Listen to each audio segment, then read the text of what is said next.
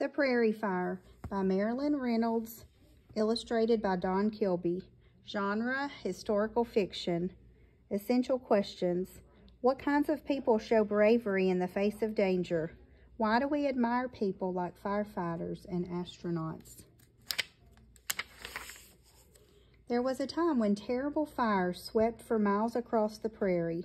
The fires started in spring and fall when the land was dry, and they burned the grasses, the trees, the sod houses, and everything in their path. "Watch for a cloud of smoke in the sky," Father told Percy one fall afternoon. "If a prairie fire's coming, that's the first thing you'll see. And if a high wind's blowing, that fire will race across the prairie faster than wild horses." Mother reached over and took Percy's hand. "Maybe there won't be any fires this year," she said, but her eyes looked worried.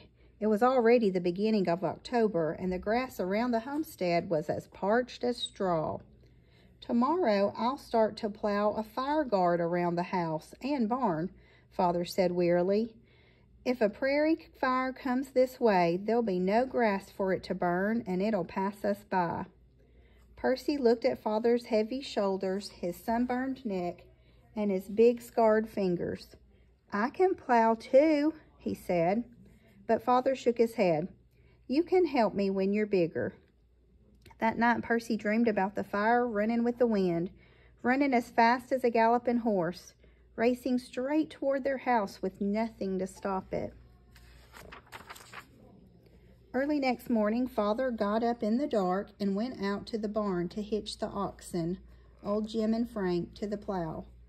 All week, Percy watched as his father and the oxen plowed a giant circle around the house, the barn, and the haystacks. Every day the circle of plowed land grew wider.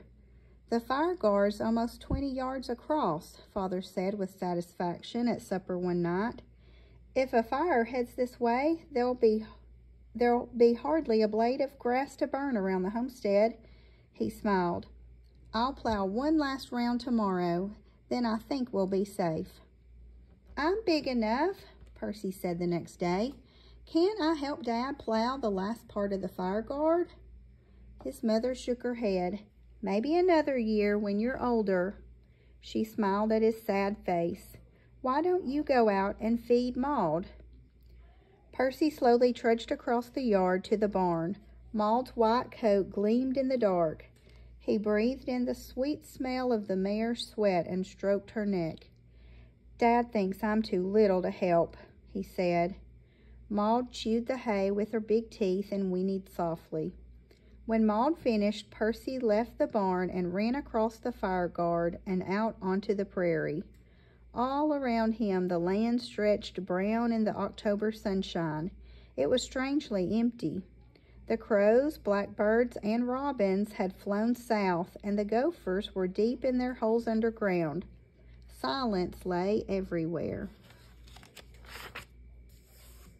A cold, brisk breeze stirred the grass. Percy heard a noise like a pack of barking dogs.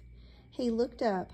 Overhead, in a long wavy V, a flock of late migrating geese was traveling to warmer lands. Percy's heart soared with the birds as they grew smaller and farther away. And that's when he saw it. A bluish-black cloud to the southeast. Even as Percy watched, the cloud grew larger and larger. Suddenly he realized that it wasn't an ordinary cloud. It was smoke. Smoke from a prairie fire. Somewhere miles away, lightning had lit the grasses, or a settler's campfire had escaped. Now a prairie fire was running across the land with a high wind at its back, burning everything in its path. Percy sank to his knees and stared at the black cloud. He couldn't move. He felt frozen to the grass. Then Percy sprang to his feet. He raced back to the fire guard. "Dad!" he shouted as he ran. "Smoke! I see smoke!" Percy's father got off the plow and squinted at the horizon. "Help me unyoke the oxen," he said quietly. As Percy and his father worked, old Jim and Frank began to move about uneasily. Old Jim sniffed the air and tossed his head from side to side. Frank pawed the ground. "They smell the smoke," his father said. When the oxen were free, Father whacked them on the rump. "Save yourselves, boys," he shouted as the pair stumbled off across the prairie toward the water in the slough. Leaving the plow where it stood, Father and Percy ran back to the homestead. "Fire!" they shouted as Mother rushed out to the house. "A fire's coming!" The smell of smoke was stronger now. When Percy and his father reached the barn, they found Maud bolting around in her stall. Father tried to quiet the mare as he led her out into the yard. She danced nervously while he hitched her to the flat stone boat. Quickly, he led the horse to the rain barrel beside the house. Father heaved the barrel, heavy with rainwater, onto the stone boat and thrust an empty pail into Percy's hands. "You and Maud will have to guard the haystacks and the buildings," Father said. "If sparks land here, douse them with water. Mother and I'll go to the fire guard and put out any sparks that land there." "Don't go!" Percy cried, hanging onto his father's arm. Percy hung his head. "I'm afraid of the fire," he whispered. His father hugged Percy tight to his chest, and his mother kissed him. But there was no time to waste. Gathering up all the gunny sacks they could find, his parents ran out to the fire guard. Percy and the horse were left alone in the yard. Percy's nose and eyes stung from the smoke as the fire came closer. Within minutes, the hissing and crackling flames reached the homestead. Showers of sparks sailed over the fire guard and dropped into the barnyard. "Come on, Maud!" In the flickering red light of the fire, Percy pulled Maud over to the sparks. Sometimes the smoke was so thick and the air so hot that he could scarcely breathe. But he led Maud around the yard, pulling the rain barrel to places where the sparks landed and dousing them with his pail of water.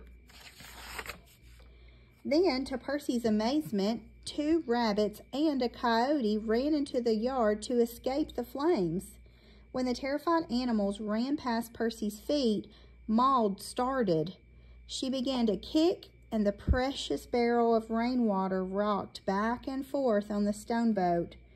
Maud screamed, and for the first time in his life, Percy was afraid of her. He tried to calm the mare, but Maud reared high above him. Water sloshed out of the rain barrel, and the horse's reins swung out of Percy's reach. "Dad! Dad, help me!" he shouted. Through the smoke, he could see his parents against the orange sky beating out the sparks. He could hear them shouting to each other, but in the noise of the fire, they couldn't hear him. Again and again, Percy jumped up to grab Maud's reins, but Maud kept twisting her head away. At last, Percy ran to the barn. He came back with his arms full of hay and laid it before the rearing horse. At the sight of the hay, Maud quieted. She bent her head and took a mouthful. With trembling fingers, Percy undid the buttons of his old cotton shirt and pulled it off his shoulders. As the mare ate, he tied the shirt across her eyes like a bandage. Percy grabbed the reins and pulled the blindfolded horse toward the small fires that had started up in the farmyard. At first, Maud whinnied and pulled back, but finally she shuddered and followed him. Back and forth they went, from the haystacks to the barn and to the sod house. Back and forth until there were fewer and fewer fires to put out. At last there were none. With a rush of hot air, the prairie fire passed by the homestead. Percy's mother and father came through the smoke and staggered, coughing, into the farmyard. Their eyes were red and their faces and clothes black with charred grass and soot. When they saw Percy through the haze, they ran to him, and the family clung together in the smoking yard. Late that afternoon, Percy and his parents stood in the doorway of the sod house. Curls of smoke drifted up around the haystacks, and little fires still smoldered along the fire guard. Out on the prairie, the path of the fire was charred black to the edge of the sky. "Do you think old Jim and Frank are all right?" Percy asked anxiously. Father put his arm around Percy's shoulders. They had plenty of time to reach the slough, and they probably waded out into the water where the fire couldn't reach them. Those boys are a pretty smart pair. They must be hungry by now. I think I'll walk down to the slough and drive them back to the barn. Father looked down at Percy and smiled. "It's a job for 2 men. Why don't you come with me, son? I'll need your help."